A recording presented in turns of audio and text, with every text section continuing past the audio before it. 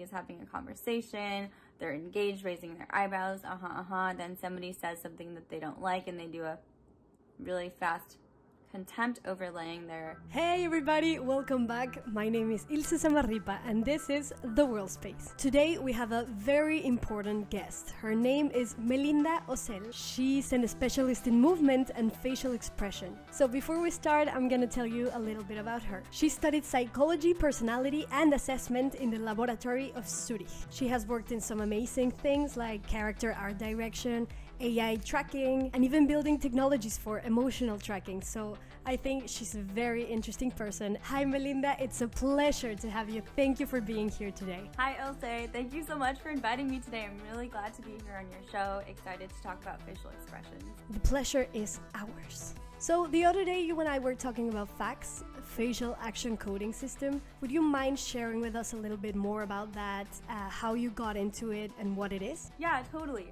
So the Facial Action Coding System, or FACS, pronounced FACS, like fax machine, is a breakdown of all the human facial movements in the most foundational points. For example, instead of just relying on muscle movements, because our muscles of our face, unlike other muscles, are attached directly to our skin, you can see all the visible movements. And so FACS focuses on the visual movements of the face. It represents them in something called action units. Action units represent either a portion of a single muscle or a group of muscles. For example, the frontalis muscle, which covers your forehead. It's one muscle, but it can be moved in discrete units, either outer brow raise, inner brow raise, or outer plus inner. If you're looking at the muscle nomenclature, it's frontalis pars lateralis or frontalis pars medialis. So medialis would be inner brow raiser and lateralis would be outer brow raiser. It makes it easier for naming. So in fact, inner brow raiser is just AU1, short for action unit 1 or inner brow raiser. And the outer part is called AU2, which is short for outer brow raiser. On the other side of the spectrum, if we talk about the multiple muscles involved, it's very uncommon for people to furrow their brow without using all three different muscles that are activated together. So in Facial Action Coding System, furrow is called brow lowerer, and it's action unit 4, and it uses 3 different muscle groups. It's a lot easier to refer to different movements when you're calling them by action units or FACS wording, instead of listing all the long Latin muscle names associated with brow furrow. Wow, thank you. So please tell us what drove you to start working on this. How did you know that this was like a whole world of things that you could actually exploit? To be totally candid with you, it was actually a huge struggle at the beginning. So when I first learned FACS, I became certified in it. There's a test you can take. It's actually very difficult.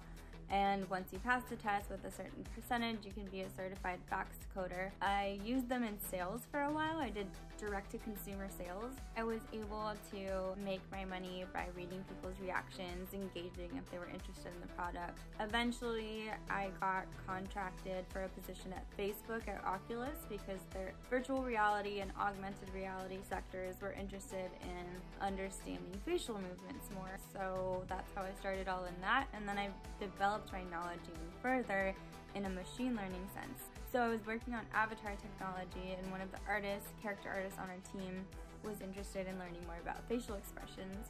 So I banded together with him and we worked on a lot of blend shapes together. I left Facebook in October and now I'm at a company called Affectiva. They are focused on something called emotion AI, which is building technology that can recognize emotions. And we're using that right now in the automotive industry. They're also very heavily focused in the marketing industry as well.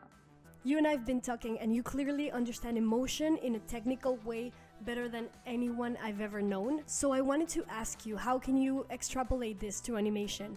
How, for example, if I have a character, how can I make an emotional transition that looks more natural, that looks more realistic? My main advice is always be aware of context. Context is so important. For example, it depends on what type of goal you're trying to achieve.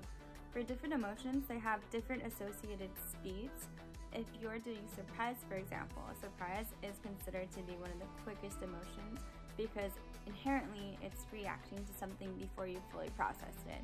Whereas fear is you've assessed that something is dangerous, and so you're having a negative response to it. It's important to be aware of things like this, and you may have to do a little bit of research outside of your typical zone of where you may expect to do research. Looking into plastic surgery journals, psychology journals, that's going to be really helpful for you, even marketing. For example, one thing that I came across while researching marketing material was people have greater trust associations when a smile onset is slow. So people perceive that as more genuine, whereas if you had a fast smile, people are more likely to view that as not trustworthy. And so depending on what you're trying to achieve with your character, if you want your character to be putting off some sort of sketchy vibe, you would probably want to make the smile occur faster. If you wanted the character to be warm, friendly, with a trustworthy perception to others, you would make the smile happen slowly. Not all facial expressions are created equally, whether it's an emotion or just a general communication expression. There's different timing for everything. It's important to pay attention to what kind of expression. You can have a general expression, micro expression, you can have an emotion expression. If it's a conversational eyebrow raise, it will stay on the face a lot longer, possibly have a slower onset. If it is a surprise-based eyebrow raise, it will be quicker on the face, less time, and happen a lot faster. Another thing would be to look into the speed of micro expressions. If you really want to get detailed and make your work colorful, micro expressions are extremely short. They happen before we even have awareness of them. That's why they would be useful to throw in when a character is leaking information and not necessarily intending to express it. They can be as small as 1/25th of a second. Paul Ekman and Wallace Friesen traveled the world and studied various cultures and what type of emotion expressions they give off and how they perceive emotions. So they developed a list of prototypic emotions. Originally there were 6, but after they did their research, Ekman wished that he had included contempt. Contempt is the 7th expression, so it's not always included. It depends who you're talking to. The 6 emotions are happiness, sadness, fear, surprise, anger, and disgust. Thank you very much. Do you have any tips on how to understand facial expressions around emotions that you can share with us? Micro expressions are gut reactions that we have that show up on our face. They happen before we know they're happening. We can't control them because they're so fast. Like I said, they can be as fast as 1/25th of a second. And if that's the case, the only way you can really control your micro expressions is if you have Botox or if you control your internal state. If you can control how you're feeling, you can control your micro expressions. Macro expressions, on the other hand, are typically above 1/2 a second. They can be 1 to 4 seconds, maybe even longer. They're things that you would express in conversation, or if you were holding an emotion reaction, allowing that reaction to be shown to other people. That's when a macro expression would happen. For example, when I'm raising my eyebrows to emphasize words in speech, that is considered a macro expression. The main difference is micro is fast, super fast before you can even realize it. Macro is typically longer. You can control your macro expressions. And in terms of how they work together, you could have a macro expression happening first, and depending on when you would want the micro expression to come into play, let's say somebody is having a conversation, they're engaged, raising their eyebrows, then somebody says something that they don't like and they do a really fast contempt overlaying their engaged face. That could be one way to play it off. So there's just an infinite way of methods you could do to play around with micro and macro expressions. There's a researcher named David Matsumoto. He has done a lot of research on micro expressions. Paul Ekman also has a lot of writings about micro expressions. I will also continue to be writing about all of these on my blog. I write a facial expression blog that talks about common things I know people are always wondering and confused about, or things that I was wondering and confused about when I was learning about this. I think the modelers, the riggers, and the animators could be really interested in your cheat sheets. Could you tell them a little bit more about all these projects you do? I realized that a lot of the resources online were not good. They either had incorrect action units, or they had action units contaminated with other action units. For example, it's really hard for most people to do an isolated cheek razor. A lot of people add lid tightener to it. So, and another thing that people do is they add lip corner puller. So, because people associate cheek razor and lip corner puller together, because those two combined make joy expressions, it's very difficult to get actors who are skilled enough to isolate those expressions. So a lot of the facial action coding system reference sheets out there are not the best quality, so I decided to make my own. You can find them on my website. It's melindaozel.com. Right now I have created an additional cheat sheet just for the upper face that has front view, side view, and an anatomy chart associated with each action unit. You usually record yourself having all this natural facial expressions, and I think it's so interesting. Would you please tell my audience a little bit about this? Yeah, so I figure if I'm going to be out here making facial expression references, why not capture myself when I'm having an authentic reaction? For example, I recently saw my regular acupuncture lady, and I was like, you know, she said, today we're going to use some points that may hurt. And I was like, oh really? Maybe it's a great time to get some authentic pain expressions. So she let me record myself getting the acupuncture, and I cut the video clips to see what the pain looked like. And I realized I expressed 3 different types of pain, and that was really interesting to me. Another thing that I do sometimes is if I feel that I'm about to cry, I'll start recording myself crying. I have some videos of me laughing. I mean, laughing is pretty easy to get.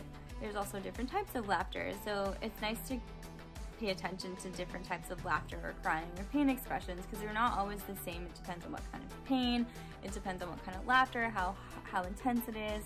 Another thing that I recently recorded was I was reading this really horrifying article, and within the first 2 sentences of reading the article, I knew I was going to have some interesting expressions, so I recorded myself reading it. And when I'm recording myself reading things or reacting to things, I do my best to just keep my face neutral and just allow things to come as they come, instead of, I do not hype it up, I do not dampen it, because it's important for me to preserve the integrity as much as I can. I cannot fully say that there aren't subconscious influences going on, but as far as I can tell, my genuine reactions seem to be coming out as genuinely as they feel. Finally, what would you advise anyone who wants to follow your footsteps? Because it's such a specific field, a lot of people aren't aware of the value of it, so it becomes disregarded. If you want to follow in my footsteps, I would advise reaching out to me. We can brainstorm some ways. There are different avenues you can take. I didn't expect to be in the machine learning world, but I ended up here because that's where my time at Facebook took me, and now I feel like it's hugely complementing where the entertainment industry is moving, because we're all moving in a direction of real-time tracking, and because I have a leg up in working in real-time tracking, I am here at a good time. Because typical roles don't necessarily focus on detail enough, there's always room to become a specialist in so many different things. And it doesn't have to be the face, but if it's the face, talk to me. Super valuable. I thank you so much.